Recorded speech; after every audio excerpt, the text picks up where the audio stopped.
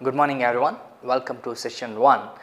Yes, dear students, in this session we are going to discussing about there are different kinds of plants and animal species present in our living world, and these plant and animal species distributed in different parts of our earth and a different habitat. So this is called biodiversity, and these plants and animal species protected by different methods. So, this is called ex situ and in situ method. Conservation, protection. Protection is nothing but conservation. So, dear students, in this session we are going to discussing about 2nd PU chapter 15, that is called biodiversity and conservation.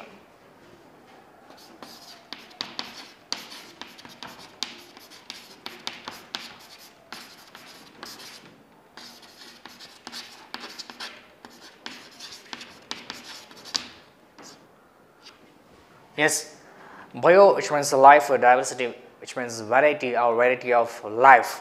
Yes, biodiversity is the diversity of biological organization ranging from cellular macromolecules to biomes. Yes, dear students, already we had discussed about lower level of biological organization to higher level of biological organization to biomes. So, biodiversity is the diversity of biological organization ranging from cellular macromolecules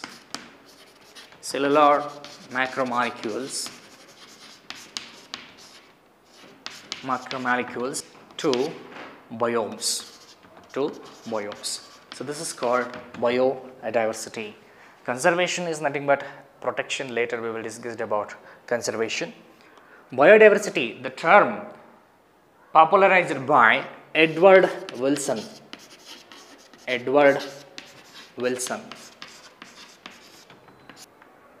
was a sociobiologist. The biodiversity term was popularized by Edward Wilson, sociobiologist. There are 3 levels of biodiversity. The first one is genetic biodiversity, genetic diversity,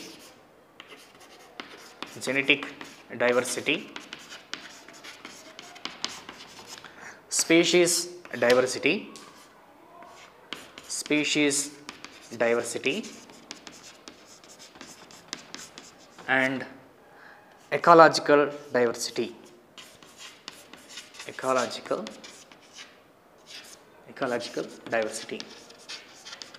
See, these are all the 3 levels of biodiversity.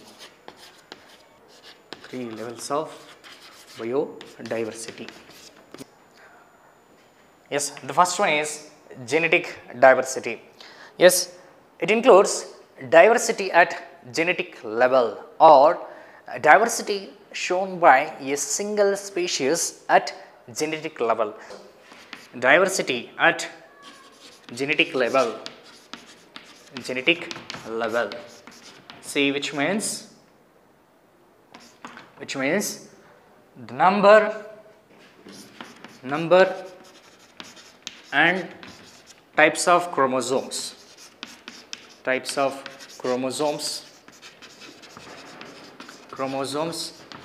genes and their alleles, which is nothing but alternative forms of genes, that is called a dominant and a recessive in a species. See, this is called genetic diversity. Which means diversity at a genetic level. The single species shows diversity at a genetic level, which means number and the types of chromosomes and their genes and alleles in their genes in a single species. Alleles is nothing but alternative forms of genes.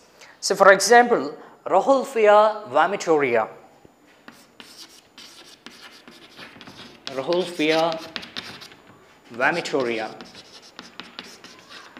See, this Rahulfia vomitoria is grown in different Himalayan ranges.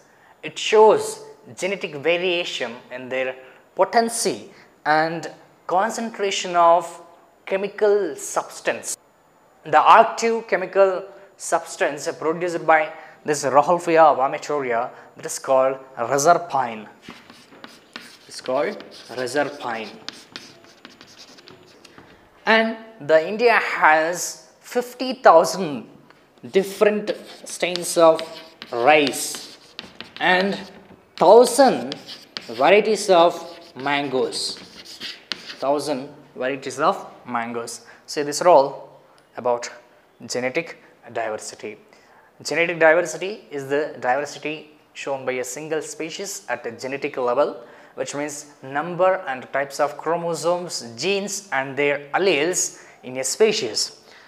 For example, Rauwolfia vomitoria, it is grown in different Himalayan ranges. It shows genetic variation in their potency and the chemical substance, concentration of chemical substance produced by this plant, that is called reserve pine.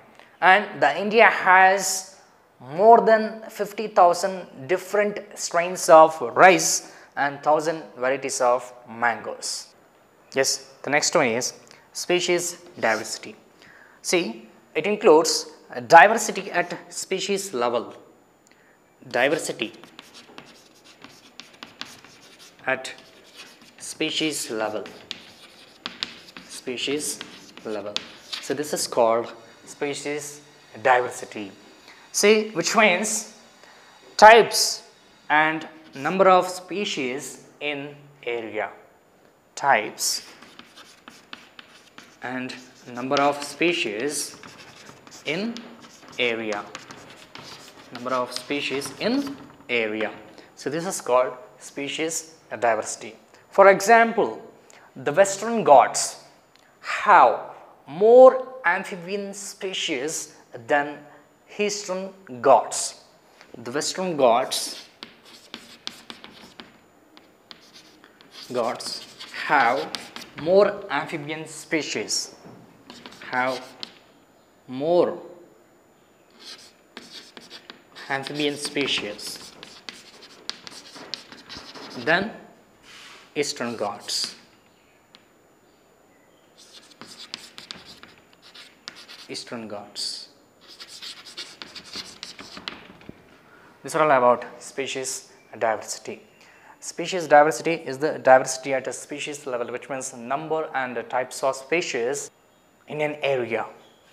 Example, Western Ghats have more amphibian species than Eastern Ghats. These are all about species diversity.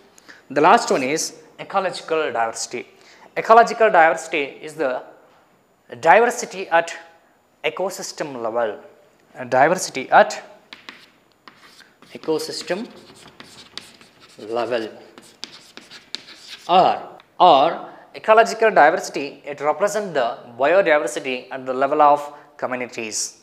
So for example, India has great ecosystem diversity than Scandinavian country Norway, because of India has wide variety of ecosystems like desert, rainforest, wetlands, mangroves, estuaries, alpine meadows, etc. So these are all about ecological diversity. So totally there are 3 levels of biodiversity, that is called genetic diversity, species diversity and ecological diversity. Yes, the next concept is total number of species on earth. Total number of species on earth, or global species diversity. Global species diversity. Yes, dear students, according to IUCN, say IUCN 2004, see the expansion of IUCN, International Union for Conservation of Natural Resources and Nature 2004, according to this 1.5 millions of species described so far. But according to Robert Mays,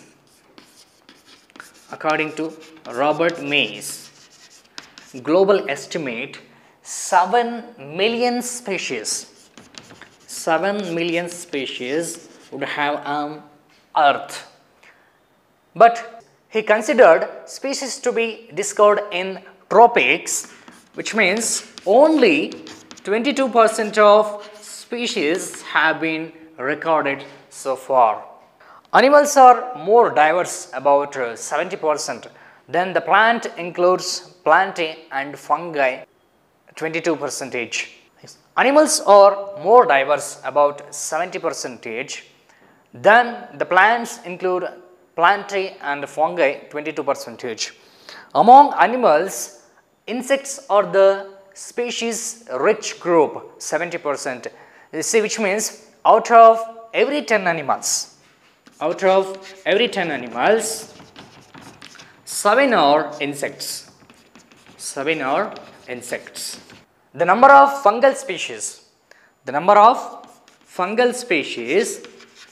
is more than combined total of the species of fishes, amphibians and mammals. Andre fishes, amphibians, mammal istuna combine madidre idikkinta jaasti number of fungal species ide. India has only 2.4% of world's lands area, but 8.1% of species diversity. And India is the one of the 12 mega diversity countries of the world, and nearly 45,000 species of plants and animals have been recorded from India. Applying Robert May's global estimate, India has 1 lakh species of plants and 3 lakh species of animals. So this is according to Robert May's estimate, global estimate in India. But total number of prokaryotic species not ensured by biologists. So because of the conventional taxonomic method is not suitable for identifying the microbial species, and in laboratory many species cannot be cultured. So this is all about global species diversity. The next concept is biodiversity patterns.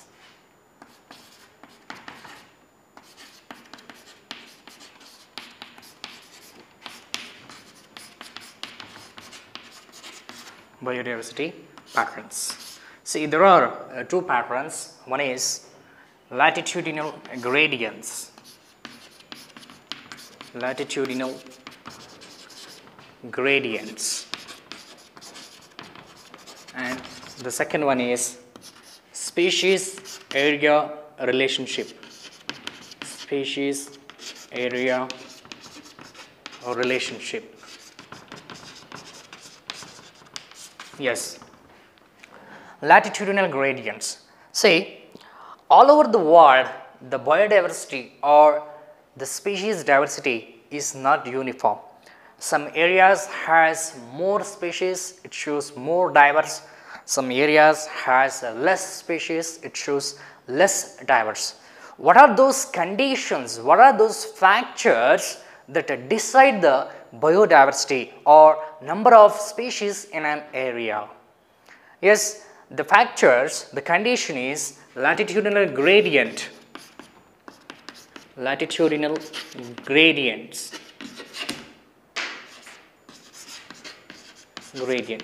See, which means according to this, where exactly particular area located on globe that decide species diversity, that decide biodiversity. See, for example, as we move away from equator to poles, the species diversity is decreases. The species diversity is decreases. So which means in equator the species diversity is rich. As we move away from the equator towards poles, the species diversity is decreases. And the another one example in tropics, the latitudinal ranges of 23.5 degree north to 23.5 degree south has more species than temperate and or polar areas. It has more species. The tropical latitudinal ranges of 23.5 degree north to 23.5 degrees south has more species than temperate and polar areas. The another example we can observe number of birds at different latitudes. So for example, in Colombia located near equator. So it has 1,400 species of birds. And in India, in tropical region, tropics, it has more than 1,200 species of birds. When come to New York, 41 degree north, it has 105 species of birds. And Greenland, and in Greenland, 71 degree north, it has 56 species of birds. See, these are all number of birds in different latitudes. Yes, Colombia located near equator, it has 1,400 species of birds. India in tropical region has more than 1,200 species of birds. New York, 41 degree north, it has 105 species of birds. Greenland, 71 degree north, it has 56 species of birds. Tropical forest region like Ecuador has more than 10 times of vascular plants than the temperate region forest like Midwest of USA. Dear students, usually the tropical regions has more species diversity. So for example, tropics of Amazon forest, which is lungs of the planet. Amazon forest, lungs of the planet, because of it produces 20% of oxygen on the earth. And this Amazon forest contain 4,000 species of plants and 3,000 species of fishes and 1,300 species of birds and 427 species of mammals and amphibians and 327 species of reptiles and 1,25,000 species of invertebrates. Why the tropical region has more biodiversity, which means species richness? So because of the tropics had more evolutionary time, which means speciation. The formation of new species takes millions of years without disturbance. And the another one thing, constant suitable environment. See here in tropics, less seasonal, there is no different seasons. And the last one, it receives more solar energy to increase the productivity. So these are all the reasons why the tropics has species richness. Number one, tropics had more evolutionary time and constant environment, less seasonal, and which receive more solar energy, which helps to increase the productivity of species. These are all about latitudinal gradients. Yes, the second pattern is species area relationship. See, this pattern says if we go on increasing the area, the number of species will be increased, but up to certain limit. Andre ನಾವು ಏರಿಯಾನ increase ಮಾಡ್ತಾ ಇದ್ದಾಗೆ ಏನಾಗುತ್ತೆ, number of species ಜಾಸ್ತಿ ಆಗುತ್ತೆ, but limit ಅಲ್ಲಿ. Okay, S, according to German naturalist and geographer Alexander van Humboldt.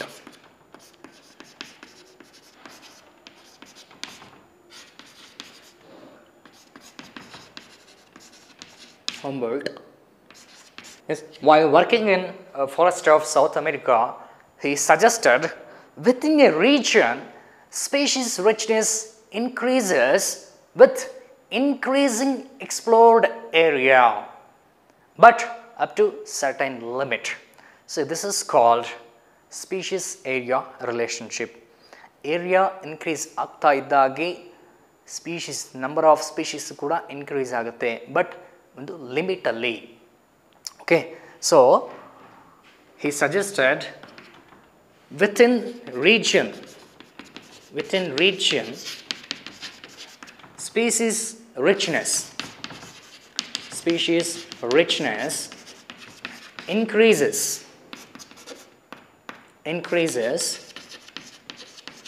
with increasing explored area,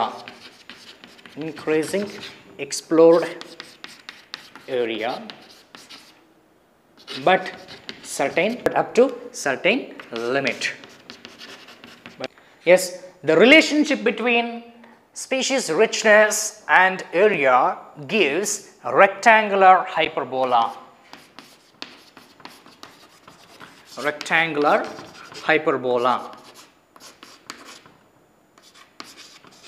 But on logarithm scale, the relationship is a straight line, is described by the equation.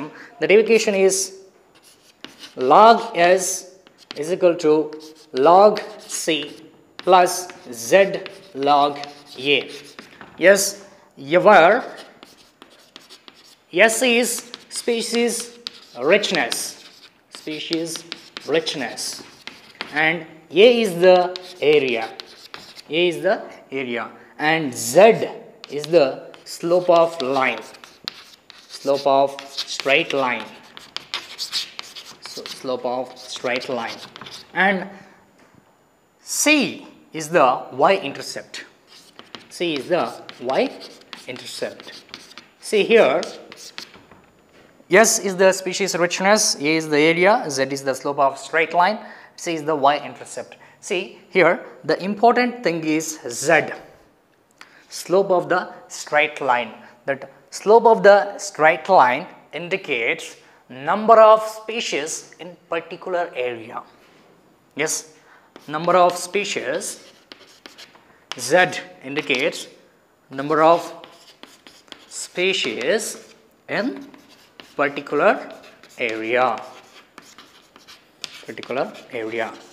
See, for example, the smaller areas, the z value is 0.1 to 0.2, and the species area relationship for larger areas, entire continent, shows the z value is 0.6 to 1. Yes. For example, the frugivorous birds and mammals in tropical forest of different continents shows z value is 1.15. The frugivorous birds and mammals from tropical region of different continent shows the z value is 1.15. See, this is all about species area relationship. Yes, dear students, in this session we have discussed about what is biodiversity and the levels of biodiversity, that is called genetic, species and ecological diversity, and the total number of species on earth, global species diversity, and we also discussed about total number of Indian species and patterns of biodiversity, that is called latitudinal gradients and species area relationship. Thank you.